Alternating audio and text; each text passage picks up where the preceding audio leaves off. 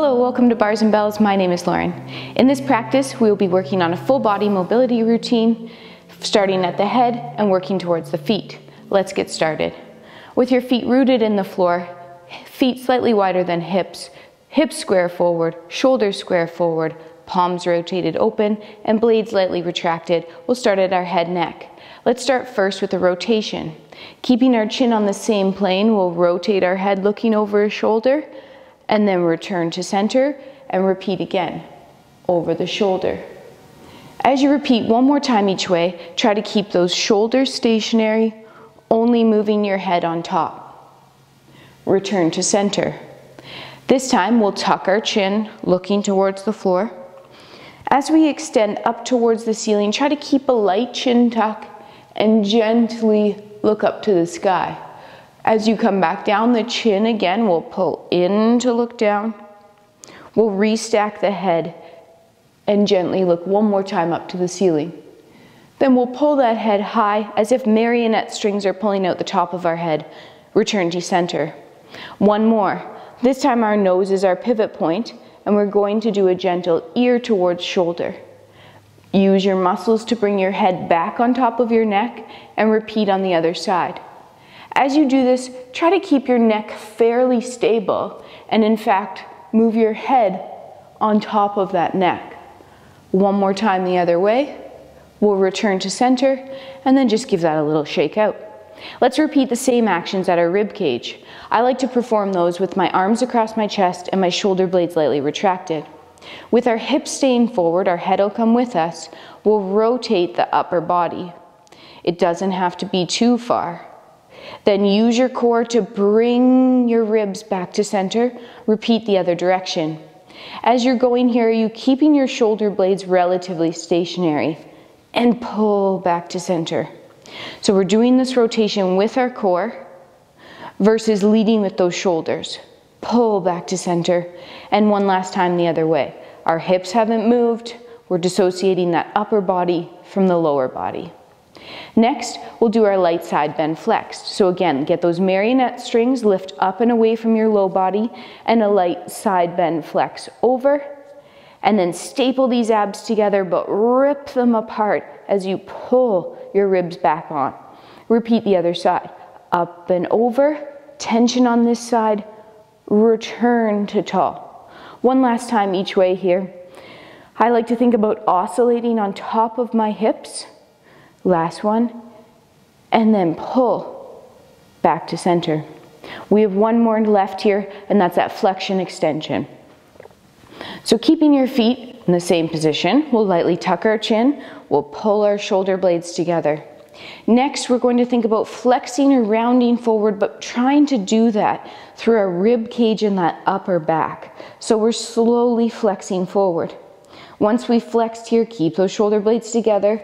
We'll brace down on those abs and then gently extend, resisting that ab tension as you get up to tall. Repeat again. Light flexion forward, rounding through that upper back, trying to keep the shoulder blades together as you do that. And then abs braced, lightly resist as you extend back up to tall. Whew, let that go, shake it out. Next to that, arms, wrists, and shoulders here. With our palms facing forward, we'll gently extend on the wrists. Then we'll close our fists up, keeping the elbows straight, flex on the wrists. Then we'll gently bend the elbows. Once we're here, we can look down and see that my fingers are kind of facing in here, and if I had a rope, it would be dangling. So I want you to tighten up that rope, pulling the pinkies away from each other. Then gently drive your elbows forward. We'll open those elbows to the side, keeping those ribs over top. Then gently extend on the elbows, extend on the wrists, and finally those fingertips reach away from us.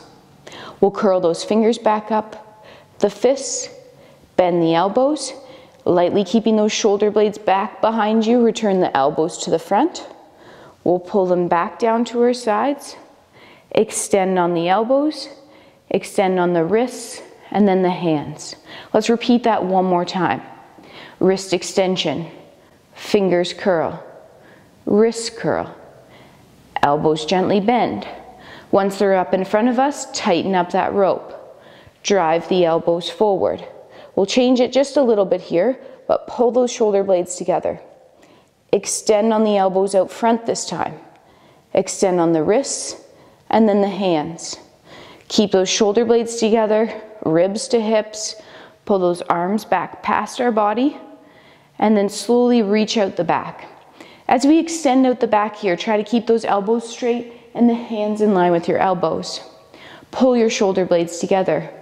Reach the arms a little bit more behind you, trying to hug center here. Keep the blades together, return the arms to the sides, and then gently relax and shake that out. Whew, feeling good so far. Let's move down towards the hips. If you need a balance aid, you might have a chair or a bar off to the side, but I'm going to try doing this in space. We'll stand with our feet underneath us. We'll point one leg out in front. Here we'll work on our internal and external rotation. So we're standing tall on the standing leg, hips that bowl of punch, take the leg and rotate it open from the butt cheek, showing me the inseam. Then keeping the hips level, gently rotate that leg in internal rotation, hiding the inseam. Repeat that external rotation, opening the leg up. Now keeping those hips forward, let's draw a little circle to the side. Stay tall, squeeze that standing leg butt cheek. The moving leg is going to turn into internal rotation again. Then it will gently turn open. One more time it'll turn in. Let's flex the foot and hold a light balance, and then pull a straight leg back underneath. Next, let's reach the same leg to the side. Repeat it again the other direction. Turn in on the leg first. Then turn open. Noticing how it's just my leg moving here, hopefully I'm fairly stable through the pelvis and the core. I'll return the leg to the front. I'll turn it in one more time, hiding that inseam. Then turn it open.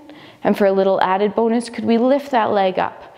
As we lift it, we're pulling it into the socket. Nice straight knees on both legs. Return the toe to the floor. Point the kneecap forward, and then straight leg return underneath. Give that a little shake and wiggle, and we'll repeat on the other side. The leg points to the front, tall on the standing leg. Rotate the leg open.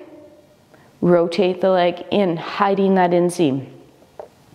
You can place your hands on your glutes here and feel that external rotator as you bring the leg to the front, inseam forward.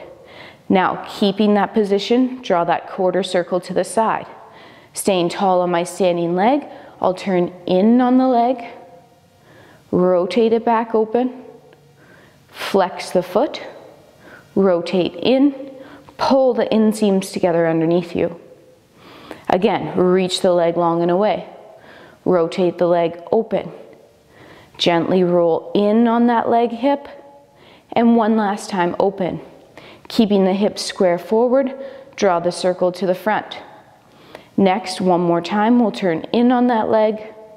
We'll return it back open. We'll think about pulling in the femur to lift the leg. Both legs nice and straight for 3, 2, tap down, kneecap forward, straight leg underneath. And as usual, you want all that tension, but then you also want to be able to shake it out and stay loose in between. We have one more move here, and it's for those feet and ankles. Let's first start by pressing a knee forward or pulling a heel off the floor to get to that bent toe position. Then to switch feet, we'll go up, control the down, and land. Right now we're just trying to bend those toes, allow them to take some load, keep the knees and the ankles facing forward.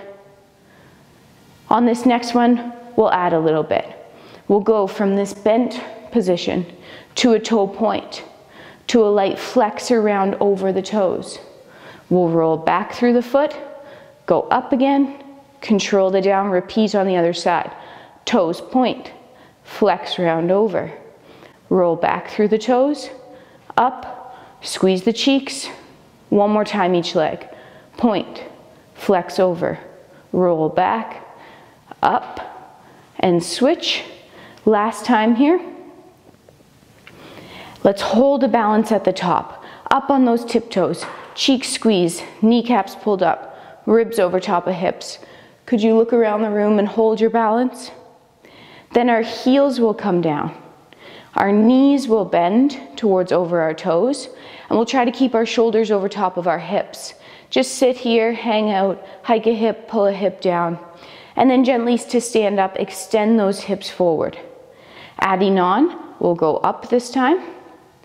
Then could you stay as high as you can, heels away from the floor, but bend your knees and find a bent leg balance and hold for 3, 2, heels will return to the floor, hips will come through.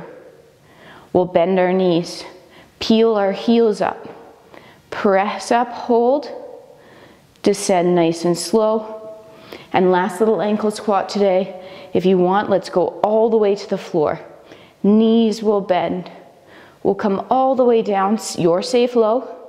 Then with or without your hands, your knees will land softly. Extend your hips through. Point your toes out the back. Gently sit to stand back up. Hips extend, toes tuck. With or without your hands, rock back.